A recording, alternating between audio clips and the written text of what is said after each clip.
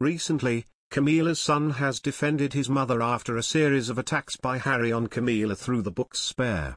He was extremely angry and thought that the one who betrayed the royal family was Harry and his mother was giving a lot. The Queen's son, Tom Parker Bowles, has rebutted the Duke of Sussex's claim that she orchestrated a campaign aimed at marriage and eventually the crown, insisting there was no endgame. Mr. Parker Bowles issued a staunch defense of his mother, who he said had married the king solely for love. Speaking publicly about the allegations for the first time, he said, "I think change happens, but I don't care what anyone says, this wasn't any sort of endgame. She married the person she loved and this is what happened."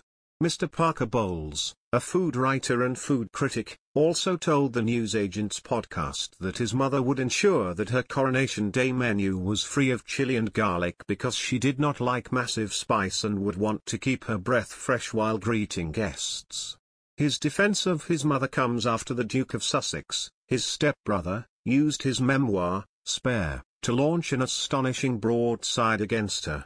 He repeatedly attacked the Queen in the book, alleging that she sacrificed him to improve her own public image. He also revealed that he and the Prince of Wales had begged their father not to marry her.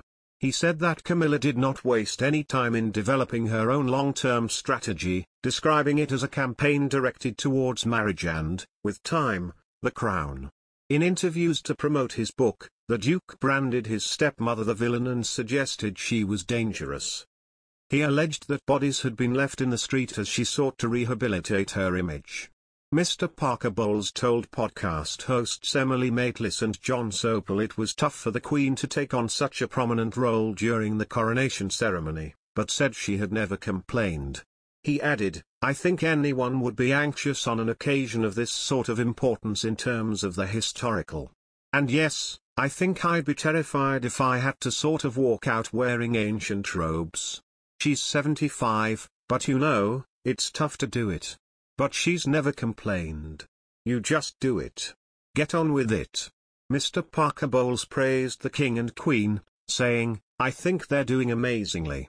I think King Charles is a good, kind, intelligent man who cares deeply about his roles wherever they may be, Prince of Wales, the King." He championed the monarch for being way ahead of his time on issues like sustainability, food security, farming and pollution. People were calling him sort of mad and eccentric 20 years ago. Everything that he's talked about are now things that have hit the mainstream and now we're really worrying about, he added. Asked if it was weird to think of Camilla as the Queen, Mr. Parker Bowles replied, "Not really, because she's still our mother.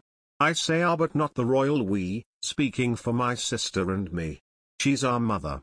Mr. Parker Bowles confirmed that he would not be getting a title, adding, "You're not going to find us with great estates and being called the Duke of whatever. No. That would be appalling." Asked if he was worried about anti-monarchy group Republics demonstrations on the day of the coronation, he backed the right to protest. "Everyone has the right to think what they want, going back to Extinction Rebellion and Animal Rebellion and Republic whatever it is, everyone has a right to their say," he said. "We live in, thankfully, a free country. If people want to protest, that's their right to do so."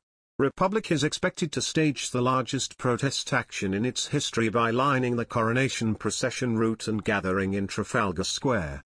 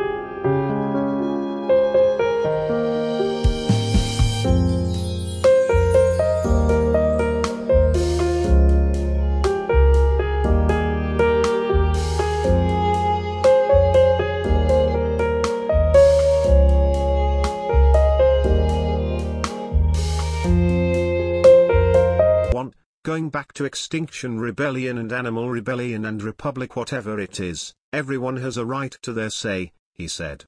We live in, thankfully, a free country. If people want to protest, that's their right to do so.